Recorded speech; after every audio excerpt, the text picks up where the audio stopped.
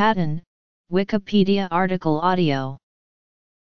Patton is a 1970 American epic biographical war film about U.S. General George S. Patton during World War II. It stars George C. Scott, Carl Malden, Michael Bates, and Carl Michael Vogler.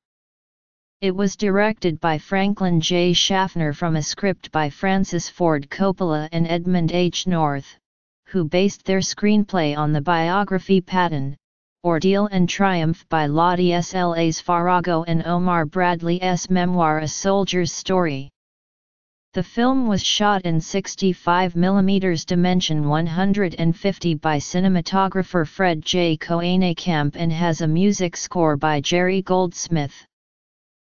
Plot, Cast, Production, Script preparation, Opening, Locations, Use of footage, Music. 2010 Intrada Records album. Disc 1, Disc 2, Distribution. First telecast. Home media. Reaction. Critical response. Accolades. Sequel. Notes. Patton won 7 Academy Awards, including Best Picture, Best Director, and Best Original Screenplay. Scott won Best Actor for his portrayal of General Patton, but declined to accept the award. The opening monologue, delivered by George C. Scott as General Patton with an enormous American flag behind him, remains an iconic and often quoted image in film. The film was successful, and in 2003, Patton was selected for preservation in the United States National Film Registry by the Library of Congress as being culturally, historically, or aesthetically significant. The Academy Film Archive preserved Patton in 2003. General George S. Patton addresses an unseen audience of American troops to raise their morale, focusing in particular on the value placed on winning by American society. Following the humiliating American defeat at the Battle of the Kasserine Pass in 1943, Patton is placed in charge of the American II Corps in North Africa. Upon his arrival, he immediately starts enforcing discipline among his troops. Patton is then summoned to a meeting with Air Marshal Conyngham of the Royal Air Force, where he claims that the American defeat was caused by lack of air cover. Conyngham promises Patton that he will see no more German aircraft, but seconds later the compound is strafed by Luftwaffe planes. Patton then defeats a German attack at the Battle of El Guetar. His aide Captain Jensen is killed in the battle, and is replaced by Lieutenant Colonel Codman. Patton is bitterly disappointed to learn that Erwin Rommel, commander of the German-Italian Panzer Army, was on medical leave, but Codman reassures him that, if you've defeated Rommel's plan, you've defeated Rommel. After success in the North Africa campaign, Patton and Bernard Montgomery come up with competing plans for the Allied invasion of Sicily. Patton's proposal to land his 7th Army in the northwest of the island with Montgomery in the southeast initially impresses their superior General Alexander, but General Eisenhower rejects it in favor of Montgomery's more cautious plan, which places Patton's army in the southeast, covering Montgomery's flank. While the landing is successful, the Allied forces become bogged down, causing Patton to defy orders and advance northwest to Palermo, and then to the port of Messina in the northeast, narrowly beating Montgomery to the prize, although several thousand German and Italian troops are able to flee the island. Patton insists that his feud with Montgomery is due to the latter's determination to be the war hero, and to deny the Americans any chance of glory. However, his actions do not sit well with his subordinates Bradley and Lucian Truscott. While on a visit to a field hospital, Patton notices a shell-shocked soldier crying. Calling him a coward, Patton slaps the soldier and even threatens to shoot him, before demanding his immediate return to the front line. Patton is relieved of command, and, by order of Eisenhower, forced to apologize to the soldier, others present, and to his entire command. As a result, he is also sidelined during the D-Day landings in 1944, being placed in command of the decoy Phantom 1st United States Army Group in southeast England. German General Alfred Jodl is convinced that Patton will lead the invasion of Europe. After begging his former subordinate Bradley for a command before the war ends, Patton is placed under him in command of the Third Army and performs brilliantly by rapidly advancing through France, but his tanks are brought to a standstill when they run out of fuel, the supplies being allocated to Montgomery's bold Operation Market Garden, much to his fury. Later, during the Battle of the Bulge, Patton brilliantly relieves the town of Bastogne and then smashes through the Siegfried Line and into Germany. At a war drive in Knutsford, England, General Patton remarks that the United States and the United Kingdom would dominate the post-war world, viewed as an insult to the Soviet Union. After Germany capitulates, Patton directly insults a Russian general at a dinner. Fortunately, the Russian insults Patton right back, much to Patton's amusement. Patton then makes an offhand remark comparing the Nazi Party to American political parties. Ultimately, Patton's outspokenness loses him his command once again, though he is kept on to see to the rebuilding of Germany, where a runaway oxcart narrowly misses him. Finally, Patton is seen walking Willie, his bull terrier, across the German countryside.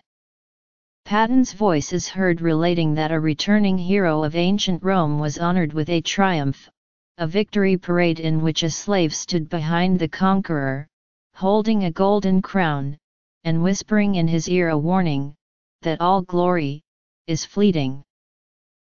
Attempts to make a film about the life of Patton had been ongoing for over 15 years, commencing in 1953. Eventually, the Patton family was approached by the producers for help in making the film. The filmmakers desired access to Patton's diaries, as well as input from family members.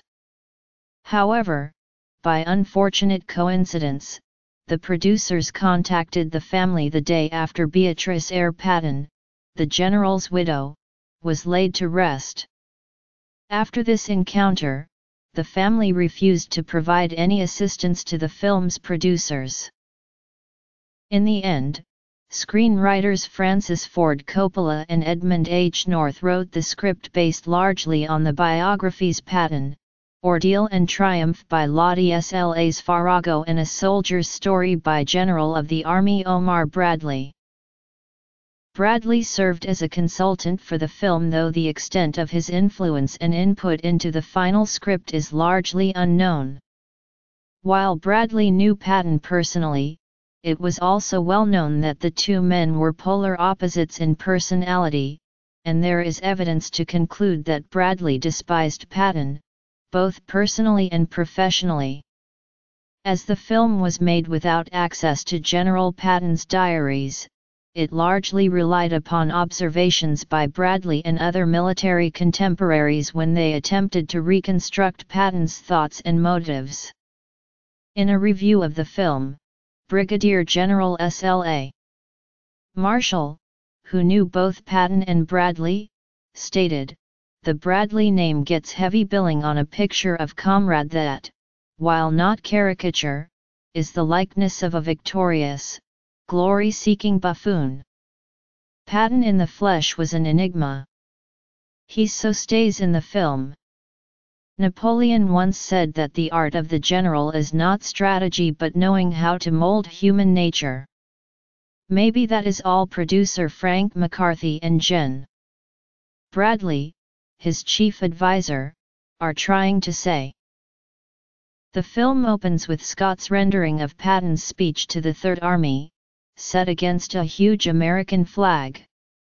Coppola and North had to tone down Patton's actual words and statements in the scene, as well as throughout the rest of the film, to avoid an R rating. In the opening monologue, the word fornicating replaced fucking when he was criticizing the Saturday Evening Post.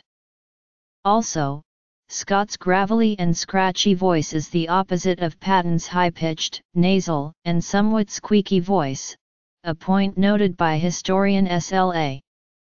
Marshall. However, Marshall also points out that the film contains too much cursing and obscenity. Patton was not habitually foul-mouthed.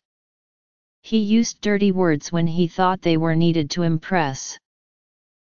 When Scott learned that the speech would open the film, he refused to do it, as he believed that it would overshadow the rest of his performance. Director Schaffner assured him that it would be shown at the end. The scene was shot in one afternoon at Sevilla Studios in Madrid, with the flag having been painted on the back of the stage wall. All the medals and decorations shown on Patton's uniform in the monologue are replicas of those actually awarded to Patton. However, the general never wore all of them in public and was in any case not a four-star general at the time he made the famous speeches on which the opening is based. He wore them all on only one occasion, in his backyard in Virginia at the request of his wife, who wanted a picture of him with all his medals. The producers used a copy of this photo to help recreate this look for the opening scene. Most of the film was shot in Spain. One scene, which depicts Patton driving up to an ancient city that is implied to be Carthage, was shot in the ancient Roman city of Volubilis, Morocco. The early scene, where Patton and Muhammad V are reviewing Moroccan troops including the Gumirs, was shot at the Royal Palace in Rabat. One unannounced battle scene was shot the night before, which raised fears in the Royal Palace neighborhood of a coup d'état. One paratrooper was electrocuted in power lines, but none of this battle footage appears in the film. The scene at the dedication of the Welcome Centre in Knutsford, Cheshire, England, was filmed at the actual site. The scenes set in Africa and Sicily were shot in the south of Spain, while the winter scenes in Belgium were shot near Segovia. It has been noted that in the scene where Patton arrives to establish his North African command, a supposedly Arab woman is selling palos y galinas in Spanish, which is not normally spoken by local people in Tunisia. A sizable amount of battle scene footage was left out of the final cut of Patton, but a use was soon found for it. Outtakes from Patton were used to provide battle scenes in the made-for-TV film Fireball Forward, which was first broadcast in 1972. The film was produced by Patton producer Frank McCarthy and Edmund North wrote the screenplay. One of the cast members of Patton, Morgan Paul, appeared in this production. The critically acclaimed score for Patton was composed and conducted by the prolific composer Jerry Goldsmith. Goldsmith used a number of innovative methods to tie the music to the film, such as having an echoplex loop recorded sounds of call to war triplets played on the trumpet to musically represent General Patton's belief in reincarnation. The main theme also consisted of a symphonic march accompanied by a pipe organ to represent the militaristic yet deeply religious nature of the protagonist. The music to Patton subsequently earned Goldsmith an Academy Award nomination for Best Original Score and was one of the American Film Institute's 250 nominees for the top 25 American film scores. The original soundtrack has been released 3 times on disc and once on LP, through 20th Century Fox Records in 1970, Tsunami Records in 1992, Film Score Monthly in 1999, and a 2-disc extended version through Intrada Records in 2010. Patton was first telecast by ABC TV as a 3 hours plus color film special in the fall of 1972, only 2 years after its theatrical release. That was highly unusual at the time, especially for a roadshow theatrical release, which had played in theaters for many months. Most theatrical films at that time had to wait at least 5 years for their first telecast. Another unusual element of the telecast was that almost none of Patton's profanity-laced dialogue was cut. In 1977, Patton was among the first 50 VHS and Betamax releases from Magnetic Video. The film would be released on Laserdisc in 1981, also by Magnetic Video. A widescreen version was released in 1989, which includes 4 newsreels about the real Patton. A THX certified Laserdisc would be released on July 9, 1997, trading the newsreels for many new features. Patton was first released on DVD in 1999, featuring a partial audio commentary by a Patton historian, and again in 2006, with a commentary by screenwriter Francis Ford Coppola and extra bonus features. The film made its region a Blu-ray debut in 2008 to much criticism, for its excessive use of digital noise reduction on the picture quality. In 2012, a remaster was released with much improved picture quality. In June 2013, Fox UK released the film on Region B Blu-ray but reverted to the 2008 transfer. Roger Ebert said of George C. Scott, "It is one of those sublime performances in which the personalities of the actor and the character are fulfilled in one another." Online film critic James Berardinelli has called Patton his favorite film of all time and to this day one of Hollywood's most compelling biographical war pictures. According to Bob Woodward and Carl Bernstein's book The Final Days, it was also Richard Nixon's favorite film. He screened it several times at the White House and during a cruise on the presidential yacht. Before the 1972 Nixon visit to China, Chinese Premier Zhou Enlai watched this film in preparation for his meeting with Nixon.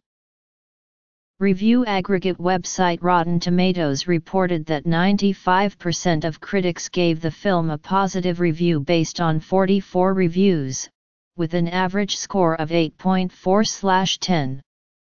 Rotten Tomatoes summarizes the critical consensus as, George C. Scott's sympathetic, unflinching portrayal of the titular general in this sprawling epic is as definitive as any performance in the history of American biopics.